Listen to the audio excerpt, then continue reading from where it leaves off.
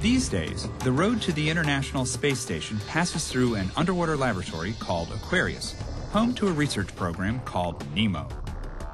Before most astronauts are sent up into orbit, they are sent down to the waters off Florida to experience a close analog to life in space.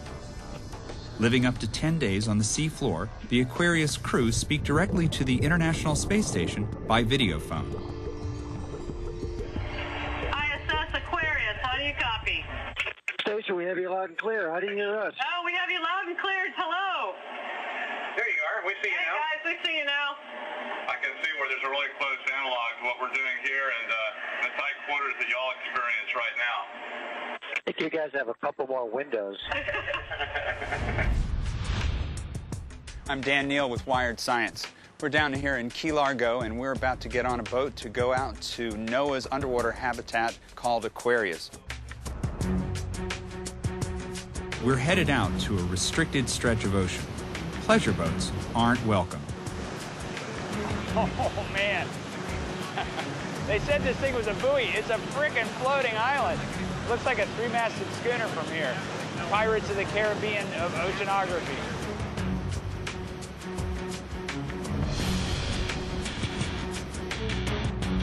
This is the AGA mask. I believe that one day it will revolutionize drowning. Not today, not today.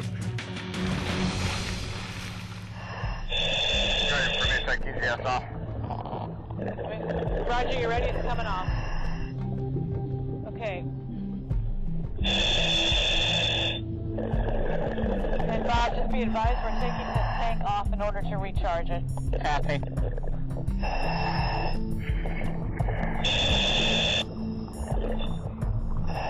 Is this the best you can do?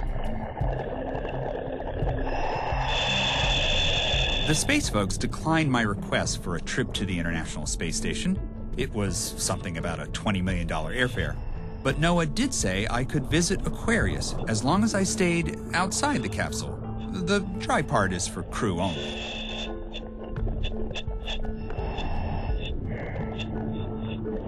Okay, government acronym alert. NOAA is the National Oceanic and Atmospheric Administration. NASA, National Aeronautics and Space Administration.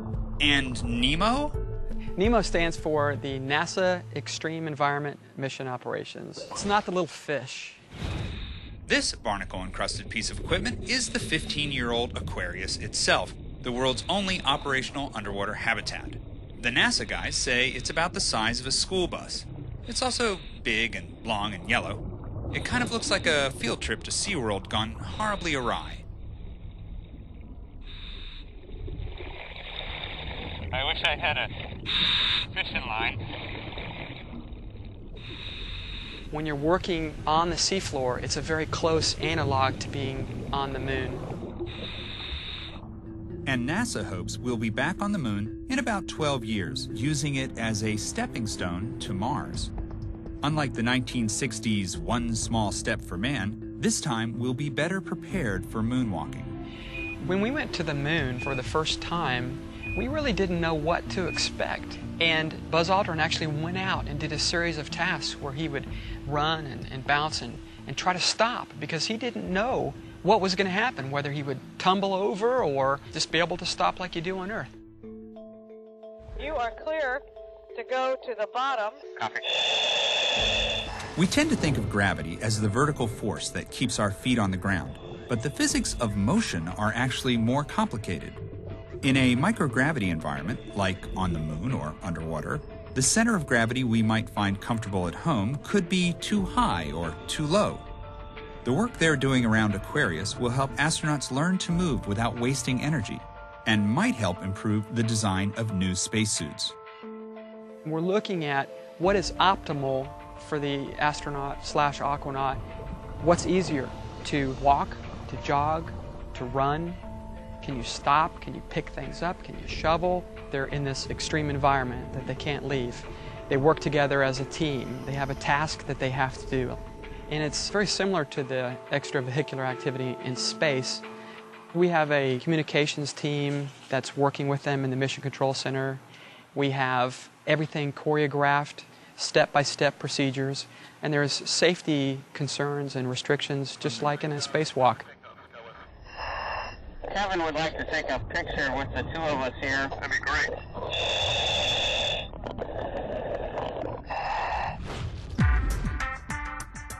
Since I couldn't actually enter Aquarius, I went to NEEMO's land base to make a phone call to Sandy Magnus, commander of the NEEMO 11 mission. Can you hear me now? Now I can hear you. Sandy was a crew member on the space shuttle and visited the International Space Station in October 2002. Space to ground 1 for robotics. We're going in for the grapple. How does the feeling of weightlessness in space compare to the near weightlessness of being outside the habitat in 60 feet of water? Well, some things, of course, are remarkably similar as far as being neutrally buoyant underwater and being able to move things a little bit heavier than you might have in space. But here, the drag of the water, of course, affects your motion. And so some of Newton's laws aren't quite so obvious. In space, you know, if I just push off, I keep going and going and going until I hit something or somebody stops me. So there is some differences. But nonetheless, it seems to be a pretty good analog to try on some of these scenarios that we're doing. We went to the moon decades ago. There must be some big changes since then. There's nothing like doing it to get it into your head appropriately, but the technology is a little bit different today as well. So we can package, for example, the spacesuits. We have a lot more options now because of miniaturization and the advances in electronics to package the spacesuits a little bit more compactly. What will you do when you get out of the underwater habitat? I might sleep a little bit. Definitely look up at the sun and look at the plants. It was something I noticed when I got back from space was I missed the color green. The plants and the trees, the smell of the earth. Quite a few of the people that are in training right now for station have gone through this experience. It allows the individual to know if this is the right thing for them. Oh boy, wow.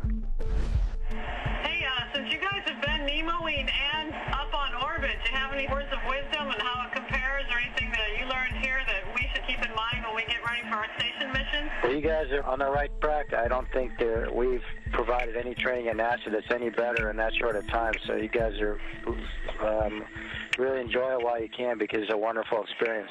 Yeah, I would just say that as commander, I'm a little disappointed that you'd spend that much time underwater with 2 Army guys, an Air Force guy, and no Navy guy.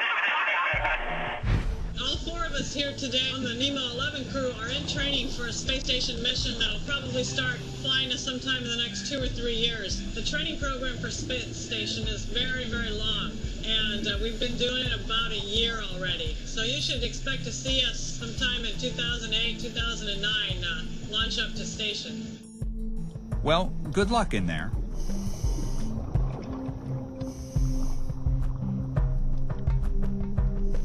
Don't worry, buddy. They won't let me in either. For Wired Science, this is Dan Neal.